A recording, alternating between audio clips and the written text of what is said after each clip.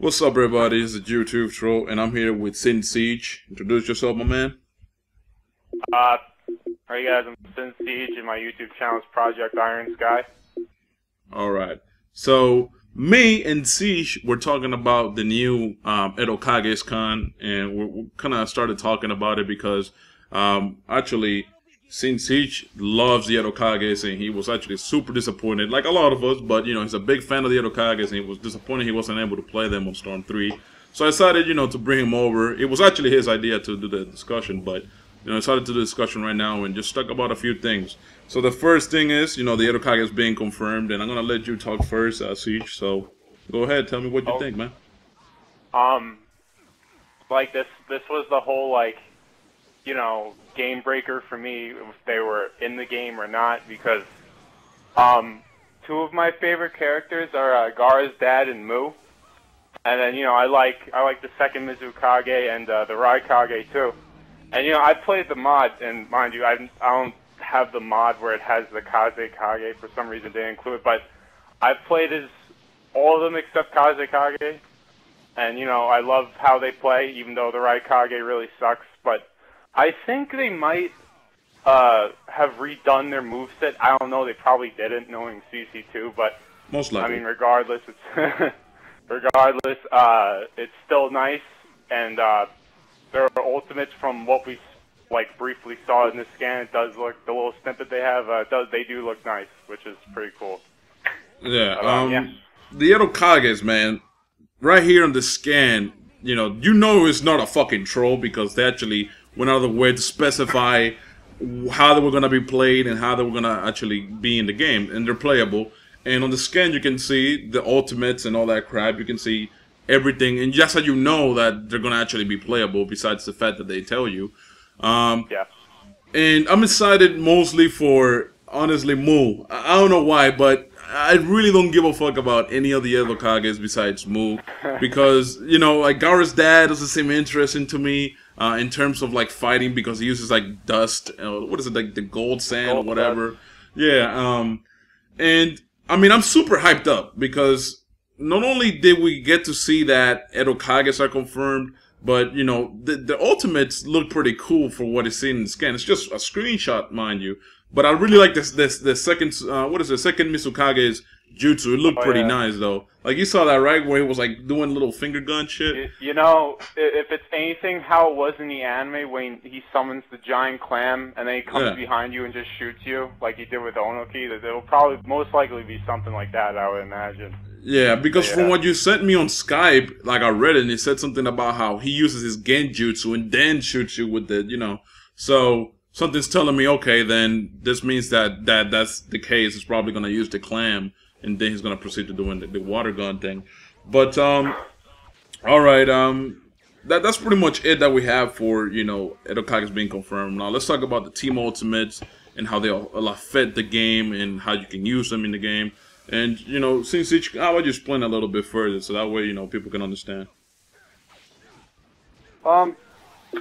With the team ultimates, I want to know how far they'll go out towards. Even, I can use this now as an example, since now we know he's going to be in the game. Yeah. But, will Gaara's dad and Gaara have, a custom ultimate together? How far will this go out? Or even, something like with Mu and Onoki, double particle style, they'll do something like that. I want to know how far out they're going to do it, besides just oh, they'll have Team 7, then they'll have Ino Shikacho. I know for we're going to see stuff like that, but how far out will they go with it?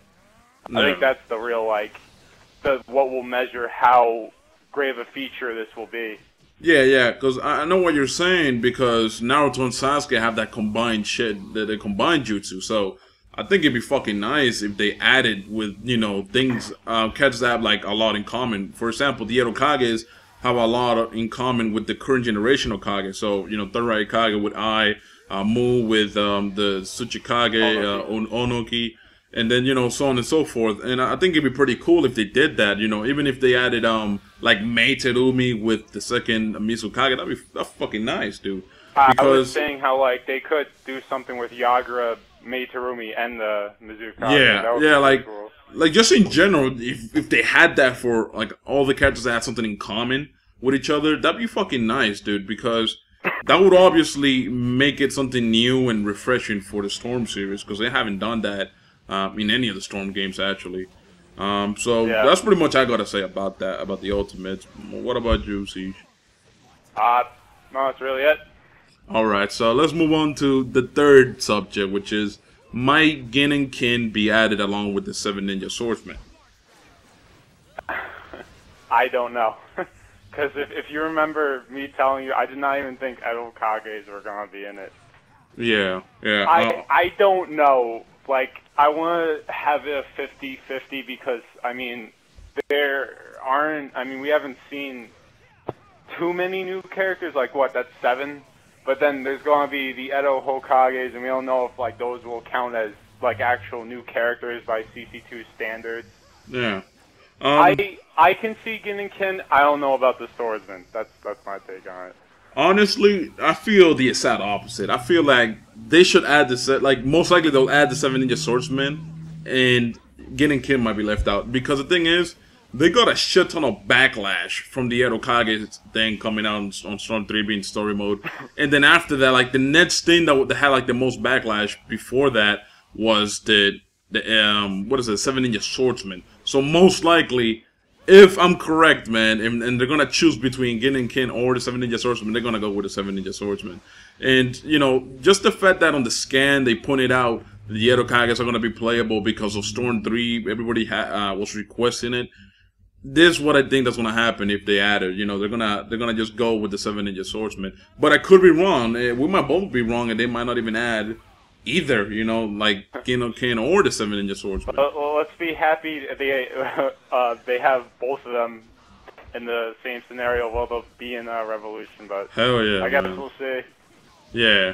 All right. So, you know, we're pretty much done with the subjects, man. Now, we just want to talk about, like, our overall feelings on Revolution thus far, you know, considering the scan came out and, you know, the little bit of information came out as well. So, how about you do it, Siege? I'm anticipating the game now because, like I said, now that I know Edo Kages is going to be in it, I'm prompt to buy this game. And I have more hope for CC2 now since they kind of redeemed themselves with this new scan.